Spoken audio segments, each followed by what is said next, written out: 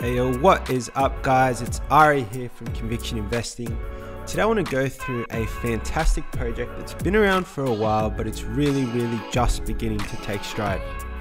Constellation DAG. I want to go through the basics of what Constellation is, what the use cases are, things like the difference between the blockchain that Bitcoin and Ethereum use versus the DAG network that Constellation uses, talk about some of the partners and why I think this project is so unique and has such a massive future ahead. Just before I go on as well guys, I have to say that this is not financial advice. It's just for educational purposes. Please make sure you do your own research before you buy anything. So starting off with the overview, firstly, what is Constellation? Constellation in simple terms is an open source platform that can be used to do anything from create blockchains to mint cryptocurrencies and develop decentralized applications. It's a distributed network, so there are nodes in different locations around the world, making it decentralized. That enables fast, scalable, keyword there, solutions for businesses that need to process and transfer data, another keyword, securely. So benefits of this crypto and the network in general, which they call the hypergraph, are the scalability and the ability to handle, accommodate massive amounts of data. Why do we need Constellation? So basically guys, today's digital infrastructure, and that includes the blockchains that Bitcoin and Ethereum use, they weren't built for the tech of tomorrow. They weren't really built to scale. And that includes industries like AI, big data, machine learning, the Internet of Things, autonomous vehicles, and smart cities, which all require massive amounts of data to be processed, stored, and accommodated. Constellation's decentralized network, the hypergraph, provides a scalable, decentralized infrastructure to accommodate a world powered by data. And that is because of the way the hypergraph is structured. As I said, it's a DAG network as opposed to a blockchain, and I'll go through the differences between those soon. So moving on to layer 0 versus layer 1 guys. Firstly, so blockchains like Bitcoin, Ethereum, Polkadot, Cardano, the ones most of us have all heard of, are all what's called layer 1 networks. Constellation, on the other hand, is the first layer 0 network.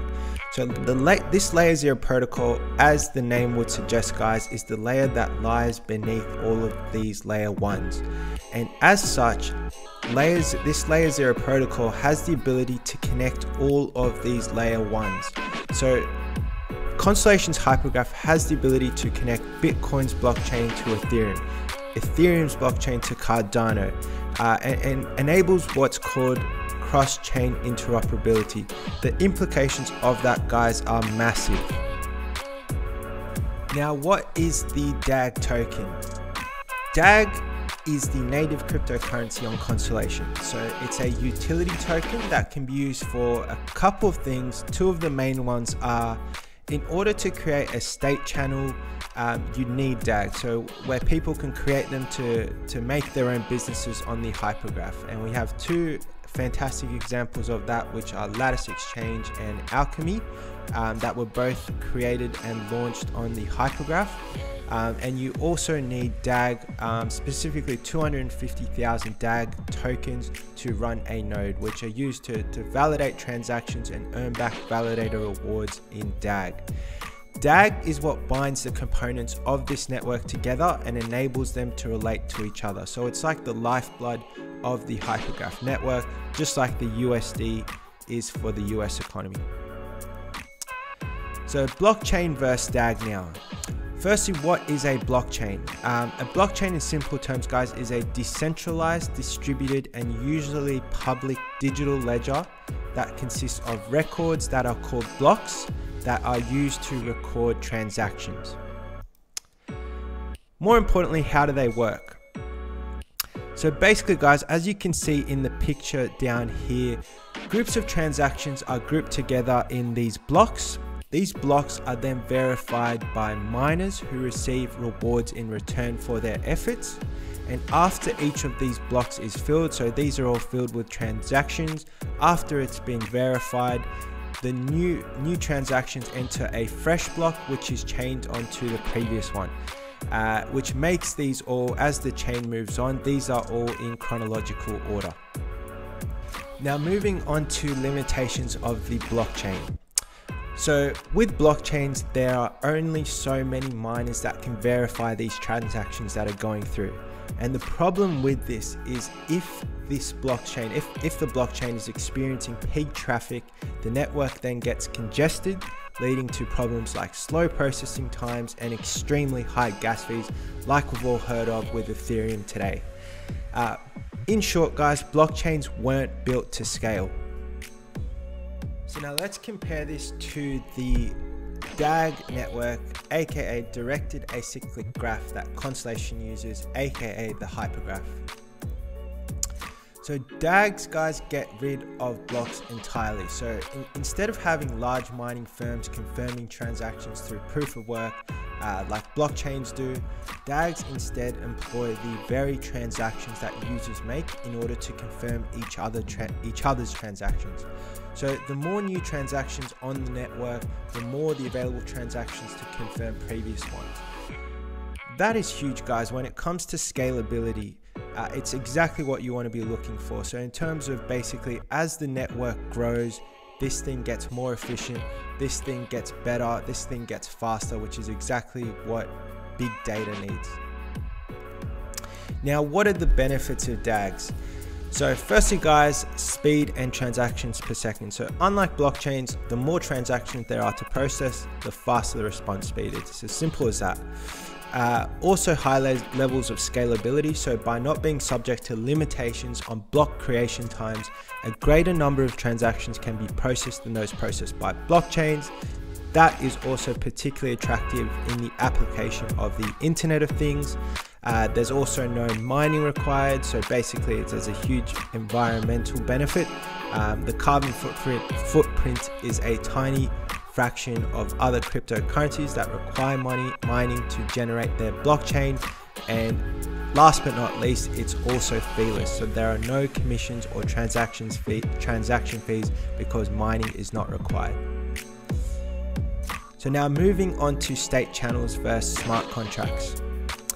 Firstly, guys, what are state channels? So state channels, put simply, are an evolution of smart contracts.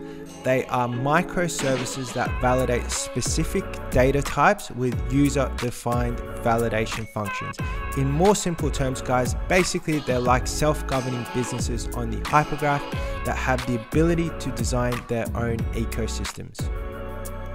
Now, what are the advantages of state channels over smart contracts? So firstly, guys, state channels are able to process and validate third-party data from multiple blockchains or other data sources. So that includes the likes of cars, devices, APIs.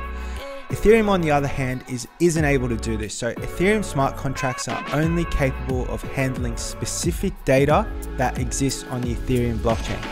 Obviously, guys, that is extremely limiting because most of the world's data is simply not on Ethereum. DAG state channels, on the other hand, are able to process arbitrary data from the likes of autonomous cars, devices, APIs, you name it, basically anything that emits data. They're also compatible with legacy systems, which are like systems that are no longer really used. Smart contracts also incur gas fees. So say, for example, when you're swapping ERC20 tokens on Uniswap or SushiSwap, there are always gas fees to pay. State channels, on the other hand, can execute the same exact thing.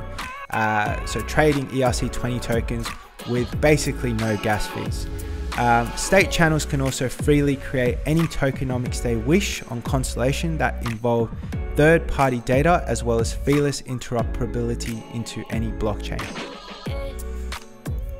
Now moving on to partners. So as you guys can see on the left here, despite Constellation still being in relatively early stages, they've already got some massive names as partners. So you have the likes of AWS, you have the likes of Space Isaac, you have the likes of the US Air Force, where Constellation provides decentralized security.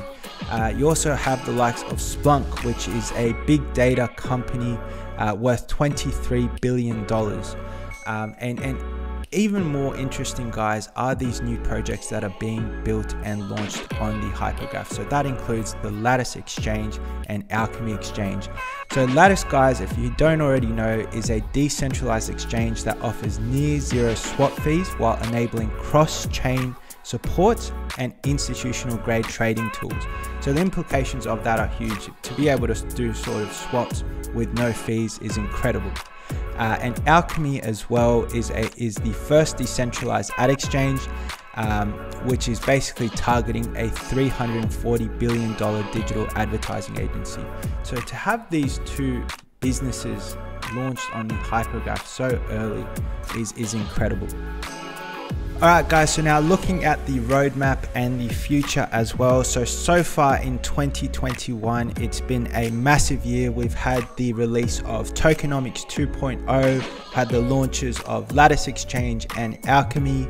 There's also very recently been an update to the Stargazer wallet where you're able to now hold ERC20 tokens. And also, most importantly, we have the imminent release of Node 2.0, where anyone with 250,000 in DAG tokens as collateral will be able to run a node. That has huge implications on the scaling. Guys, thank you so much for watching. If you enjoyed this or got anything out of it, please make sure to like, comment, and subscribe. I'd love to make more videos on the Constellation ecosystem. I still think we're in super early days and there's a hell of a lot to come. Cheers, guys.